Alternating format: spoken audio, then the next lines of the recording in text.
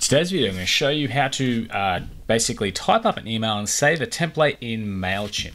And the reason you want to do this is because sometimes you've got emails you're sending multiple times that are mostly the same with a few very small details changed. And you can do this as long as you're within the one account. You can do it across multiple audiences, and it's a very handy tool. So let's get into it. So I'm logged into my MailChimp, and the first thing I'm going to do is I'm actually going to create a campaign. Create email campaign. And we're going to just stick with regular for now. I'll give the campaign a test. I'm going to say template test and begin.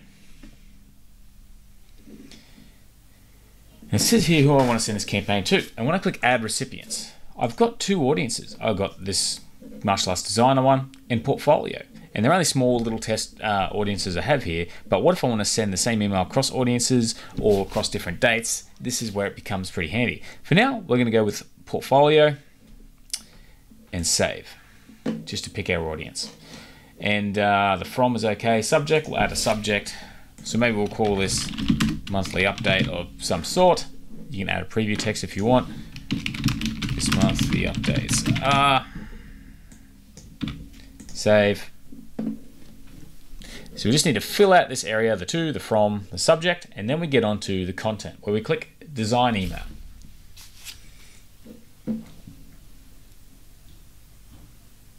So this is my newsletter essentially.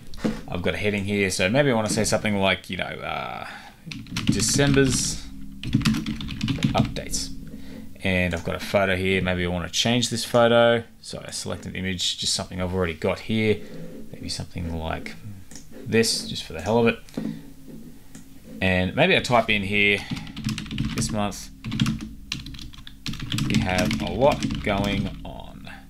Here are the dates. So you can go into as much detail as you want. I'm going to try and get through this pretty quickly, so that way you're not left watching all the boring bits and pieces. But I've hit enter. I'm going to say, so 14th of December, we'll say, end of year party. And maybe I'll go through and add in and style this the way I want to. And I'll add in something else. I'm going to say 16th of December, breakup. Well, this is something, anything that you would think you need to change or something you need to change in the future. Say 25th of December, Christmas Day, something like that. Now you can go through and use the editor, create whatever you want. You can add button text if you've got something you want to link to. We might just get rid of that for this video, and we'll simply move this by dragging, move it up. And maybe we'll move this logo down and just move things around a little bit so we've got something here. So we've got our email, we've got this, December's updates, and just something basic. Like I said, you can add as much as you want, but what we're more concerned with is the templates. So over here on the left, if I've clicked here, I've got options on the left for my text, which is, if you use the block editor, if you use the editor before a MailChimp, you'll understand that. But if I click off into the background, so this gray area here, I get this option here for templates. So I click on that, and if I want to, I've already got templates here, but if I click the little heart symbol, it will save this template. I give it a name, which I have done this a couple of times, template test 1, and I click save. Return to campaign. So let's say now I'm done with this campaign. I'm going to send it out for December. I click continue. And everything's all good to go. And I can either schedule or just go ahead and send this campaign now that I'm ready. So what happens now when I go back out to the dashboard, because I don't want to send that right now. So remember to click send if you want to send that email. And I've come back a month later, it's January. So I click create. I go email, regular, and maybe this time I'll say January newsletter or whatever I want to call it, and click begin.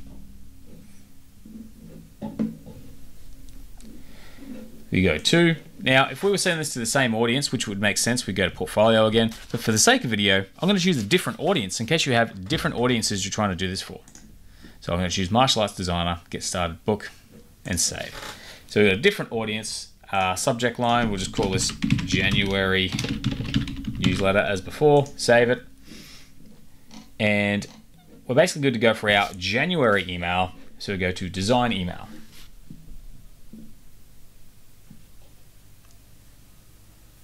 Now we've got our typical starting template again.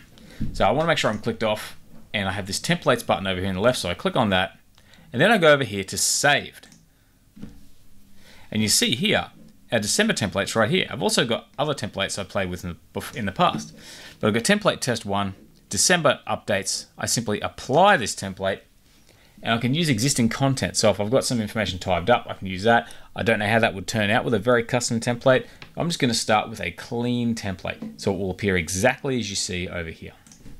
And you see now we have December's updates. So I can change this now to January's updates, and I can change the dates as before, and start of the year party, something like that.